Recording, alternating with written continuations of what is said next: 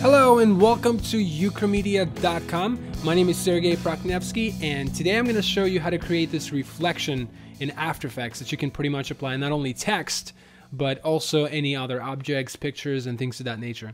And we'll also take it a step further, and I'll show you how to set this up, like make it interact with your camera like this. I'm moving the camera around, and the reflection interacts with it as well. You can also animate the reflection by itself. And also we'll add little highlights here. We'll create the text from scratch and things of that nature. So let's dive right in. All right, so we're going to start out by creating a new composition, and I'll click on this icon to do so, and I'll just label this reflection. And I'm going to bring in a background element that I've already created. In fact, you can download this whole project at Ukramedia.com. So that's good. And let's do text next. So let's bring in Ukramedia. And I'll do Control-Alt-Home to center my pivot point, Control-Home to center the text. And right away you can tell that this text is looking flat. So we need to bring a little more personality to it. So let's bring right-click, Layer Styles, and do Gradient Overlay. And inside Gradient Overlay, let's play with some options here. Let's make it not as dark. Maybe I want it to be kind of dark on the edges, and bring in a new color in the center here. And I want to brighten it up. Maybe like so. And maybe not as dark around the edges. Probably good. So that's done, and as you can see, it's already given you a little like a linear highlight, which is good. And then next, I want to put color over the top of this. And you know, I know some people do color in here, but I think it's too much work. So normally, what I do is just bring in a Layer Styles color overlay, and this is where I select my color. And in this case, I'll just paste my orange. And blending mode, I normally use, by the way, blending mode is how you put this color over the top of your gradient. So you can either do overlay, but I don't like the white highlight that it gives. So I like the hard light. It kind of gives me this orange looking highlight, which is what I'm going for. So that's good. Next, I want to work on the edges because the edges are looking a little flat. And normally in 3D, there'll be like a ramp around the edges because it's beveled. So let's bring in, to do that, let's do like a layer style. Let's do inner glow. So inside inner glow, we can play with some options here, and we can adjust the the size of it. So maybe this much, something like that. And I don't want it to be white. I want it, in fact, to be darker color. So, and obviously this screen doesn't work, so you can change it. Maybe let's do like overlay, and you can tell that it's already darkening. If you turn it off, you can see that it's doing something to the edges. So. And you can adjust the color here. You know, obviously the darker you go, the more saturated and dark it gets around the edges. So this is good, and right away you can see that it has some personality. Now, next, what I want is to create that 3D pop. Like I want some highlight around the edges, and to do that, I'll just do right-click, Layer Styles, and Bevel. And Bevel will give you that, so you can already see there's a highlight, but it's too thick of a highlight. So let's take it down to maybe 2 pixels, and that's good. I just want highlight, but I want pretty strong highlight, in fact. But I don't want it to be white because it's not gonna do well with the white background that we're gonna create. So I'm going to maybe introduce a little brighter orange, like almost yellowish. So something like this is good. And on the bottom here, I think it's too dark. So let's change it to 50%. All right, I think we're pretty much there for the inner part of this text. So next, what I'll do, I'll just duplicate what we've created and put on the bottom here. And I'll label this, I don't know, text background. And basically, it's just a stroke around this text. It's going to be that white stroke. So let's do, let's solo this and just see what kind of options we can alter in here. So first of all, we're going to change the color. It's not going to be orange anymore. So let's take it down to maybe grayish color like this. And I don't need that yellow highlight anymore. So I'm going to my bevel option here, and I'll change it to white. So right away, you can see that it's looking pretty good.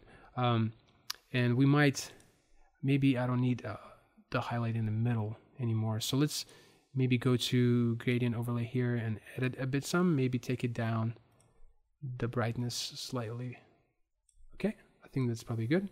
And I don't want it to be dark around the edges. In fact, I want it to be brighter. So let's go to inner glow and change the value to brighter, something like this. So it's a little different looks, but if you turn it back on, you won't see it because it's hiding behind it. But let's give it a little stroke around it. And to do that, we'll just select the background here and just give it some color. Like I'll do white. It doesn't matter what color you give here because we already we're giving it the colors here. So you know, if you give it, I don't know, red, it's not going to be red here. So that's good. I like, actually, I'm going to keep it at 14 pixels, but you can adjust your stroke.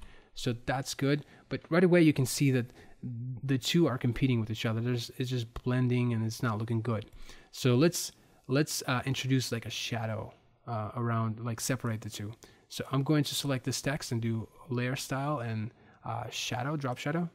And in here, we'll go to drop shadow and I'll adjust it. Let's do distance. I'll do all the way 0. And we can play around the size. Basically, I'm just trying to create separation between the two. So maybe something like this isn't bad. And we can also go back to something. I mean, it's still competing a little bit. So let's hold on. Let's go into this one. And for the color overlay, let's change it to darker value.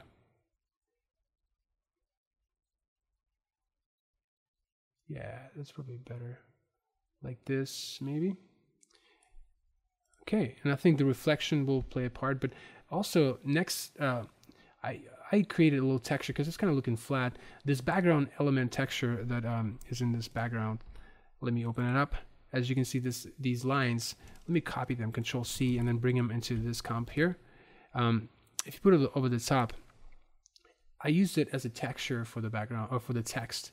It kind of gave it a bit more personality. So I'm going to duplicate this inner text and then put it over the top here. And then I'm going to erase all the layers, layer styles. So basically it's just flat again. But it's going to be basically my mask. And I'll do Luma mask in here. And it'll basically put the lines inside the text. So that's good. And in here we can kind of, it's already got overlay blending mode, but let's maybe take it down a notch, maybe like 35, just a slight little texture in there or something to make it look not as flat, maybe down even more, 30. So that's pretty much it, but let's focus next on creating the reflection and then the highlights. Okay, so to create the reflection, we'll bring in a new solid. So you can do right click here, new solid, and then make it comp size and hit OK. But I already have one created here. So let's just drag that in here. Okay, and I'll just draw, using my ellipse tool, I'm just going to draw the shape of the reflection that I want, and something curved like so. That's good. And it created a mask here. Let's label this reflection. In fact, let's do this mask. Okay. And so here's my mask, and then I'm going to Control D, duplicate it again, and then I'll subtract it. So basically, as you can see, it's just a one pixel thin line. But if you hit M twice, if you adjust the feathering option of the second mask, if you just pull on it like this, you can see that it's creating what we want. So I'm going to do like 120 or so. So it's creating like a little feathering there, but it's very interesting looking. Like you can tell it's like a reflection. But how do we mask it out? So I'll just duplicate this mask that we use for the texture. So Control D and put it on top here, and just do alpha matte. And if you solo it, you can see that it puts that right over the text. So that's good. But you can also, for the mask, you can use the blending mode here, and different ones will give you a different look. But I'm just going to use Add. And it gives you a nice little highlight, but it's too strong, so I'm going to hit Shift T to bring opacity here, and I'll take it down some, maybe 50. That might be too strong, so like 40 maybe. But it's definitely to your taste. It's subjective, really. But sometimes the reflection competes with it, so maybe even more, like 30. Let's do 35. Anyway, so that's done. But another thing you can do, you can also introduce colors. So I can type in like fill and do like a fill to the reflection itself. And sometimes you can, give it like a different color, and it'll give you a different reflection color. So that's kind of nice. But I'm going to hold on to the just white look. So that's pretty much it for the reflection. But here's another thing you can do to it. So let's say, what if my text is static and I want to animate the reflection? So you can grab like a mask here and, you know, keyframe it and move it around. But the thing is, the bottom one, this one's not moving with this one. So how do you parent it? So to do that, just hold Alt and click on the stopwatch for path, and then just parent it to this path. And now when you select the first one and move it around, the other one moves with it. So now what you can do with it is hit a keyframe here and, like, you know, go here somewhere and then move it where you want it to be. And then when you play it, the reflection is animated. So that's good, but that's not what I'm looking for. I'm actually wanting for the reflection to interact with my scene when I move the camera. So let me show you how to set that up. So now we've created everything we need pretty much. So next what we'll do is make the mask, reflection, you know, the other mask, the background, all this basically, we'll make it 3D. So that way when we do new camera and hit C to orient. By the way, I'm going to turn this off for 3D right now because it lags the system. So, but if you're moving around, you can see that everything is moving. But here's a problem: the reflection's not moving. And the reason why it's not moving, because it's on the same plane as the text. So what you need to do is just select the reflection and move it back some. And in fact, you can select the reflection, hit P on your keyboard, and Z value is what you're looking for. So like take it back like 100 pixels. And so now when you move around, the reflection moves with it. You can do the same thing for, you know, you can do an image, reflection, whatever. So that's basically it for the reflection part. So let's tackle the little highlights, like flares and stuff.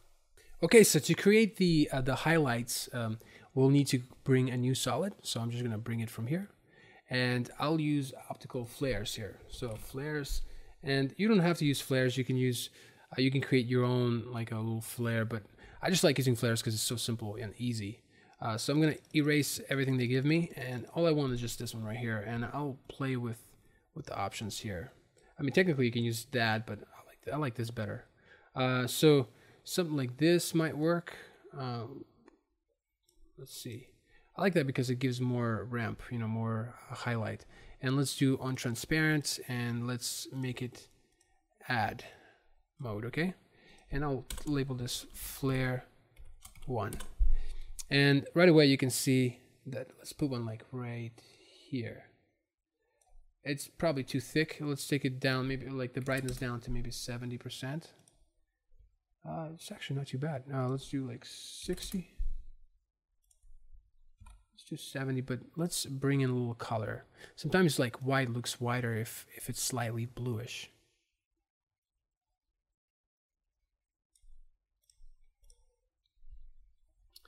And okay, and let's take it down to like 65. So we got like a first highlight here, and next I'll just duplicate what I just created, and this one I will put right here at the bottom, and maybe I will, let me see, maybe I will take it down some like 50. I don't want it to be too powerful there. So as you can see, it creates little highlights, and sometimes that's what you want. Let's do this one 60 as well.